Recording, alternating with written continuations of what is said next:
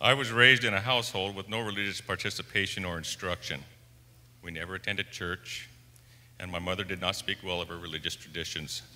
My father never really weighed in on the subject. As a teenager and a young adult, my particular lifestyle was working for the weekend. At that time, I partied, abused alcohol and drugs. A few years after graduating high school, I was visited by a former classmate who had made a big change in his life, and he wanted to tell me about Jesus. After some conversation, I explained to him that it wasn't for me. He was pleasant, and he left on good terms, and a year later, he came back. I'm glad he did. We had another long conversation, and in order to cut the conversation short, I still told him I would look into it, never making a commitment. The following year, another friend, who was a roommate of ours, started attending Abbott Loop, a very large change for this gentleman, and also a man at work who attended Abbott Loop began to speak with me. I finally accepted an invitation to church, and while I was there, I felt the urge to respond to the invitation to go forward and to accept the Lord as my Savior, and I did so. However, I didn't connect with other believers and did not live the lifestyle of a born-again Christian until Joni and I began to attend church on a regular basis. This still was not what I would consider the moment of truth about my salvation. I had struggles and concerns and much conflict in my life. My parents lived outside of state. My father was ill, and my mother was attempting to take care of her on her own. I had other family problems and worries. Life was wearing me down, and things seemed rather hopeless. There was this very hollow place inside of me, and it was growing by the day. Finally, it all culminated in a moment of brokenness where I confessed I could not deal with it all. I was at home by myself, and I truly asked the Lord into my life, a very emotional moment for myself. At that moment, things would be all right, regardless of the circumstances and the concerns that I had. If I had,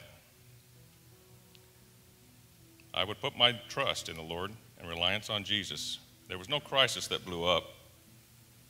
It's not a drugs to Jesus story, but it was a place of total humility and brokenness where I realized the hollow place is only filled by Jesus, just as God planned. I want to be clear. I don't want to sound hollow or trite. In this moment, confirmed without any doubt that Jesus is my Savior, and in spite of life's circumstances, in spite of my sin and shortcomings, I have the assurance of His grace, the assurance of His promises, and the truth of God's Word. That assurance is the joy that underlies all circumstances. I have seen God's hand in my life throughout the years, in my marriage, in my business, in my friends, and in my church, including this church.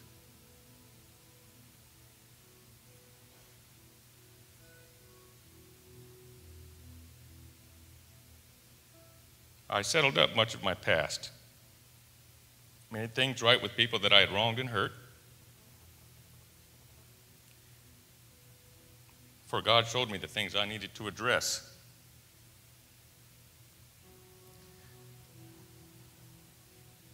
Not all at once, but moment by moment throughout the years. I try to be more sensitive to God's leading regarding my weaknesses and my sin, particularly my temper and my impatience. Trying to be slow to speak, quick to listen. When I stay close to God, I find that I can better address these weaknesses. However, when I am distracted from God, these weaknesses tend to control me. I recognize this and realize I must continually, moment by moment, rely on God. I give thanks every day that God gave His only Son for a wretch like me and saved me from myself.